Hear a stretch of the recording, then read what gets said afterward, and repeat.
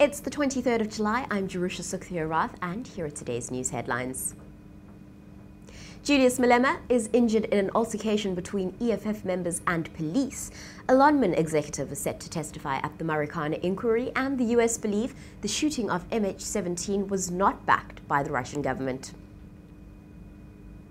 Police fired tear gas and rubber bullets to disperse members of the economic freedom fighters at the Gauteng legislature in Johannesburg yesterday evening. Stun grenades were thrown inside the foyer of the Gauteng legislature, where EFF leader Julius Malema and others were refusing to move. Malema was reportedly not seriously injured.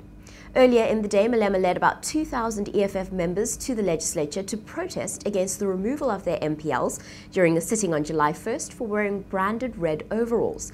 On their way to the legislature, EFF members defied the police by refusing to turn right into De Villiers Street and continuing straight onto Rissik Street facing oncoming traffic.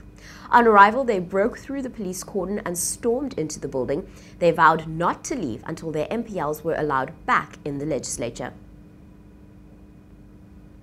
Lonmin executive Michael Da Costa is expected to give evidence at the Farlam Commission of Inquiry in Pretoria today.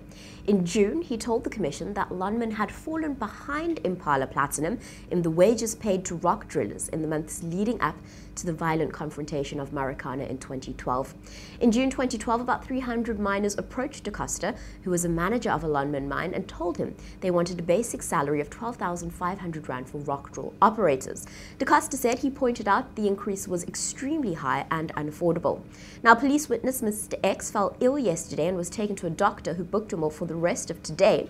Mr. X, who can't be identified to protect his identity, has been testifying via video link from an undisclosed location.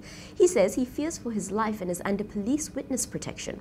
The inquiry is investigating the deaths of 44 people during strike-related violence at Lonmin's mining operations in August 2012. The US believes the Russian government had no involvement in the downing of Malaysian Airlines flight MH17, although they concede Russia was responsible for creating the conditions that led to the incident. Speaking at a briefing, US authorities said they had no direct evidence that the missile used to shoot down the passenger jet came from Russia. The plane was likely shot down by an SA-11 surface-to-air missile fired by Russian-backed separatists in eastern Ukraine. Meanwhile, the black boxes recovered from the crash of Malaysia Airlines flight MH17 in eastern Ukraine will be sent to British aviation investigators for analysis. Now, besides the handover of the black boxes, an agreement also states that the bodies from the crash will be sent to the Netherlands. This is for analysis before being returned home, and it also provides for a safe route to the site controlled by the insurgents. All 298 people aboard MH17 were killed when it went down over crisis hit eastern Ukraine last Thursday. For these stories and more, stay tuned to News 24 Live, follow us on Twitter and Facebook, subscribe to our YouTube channel, and find us on Instagram.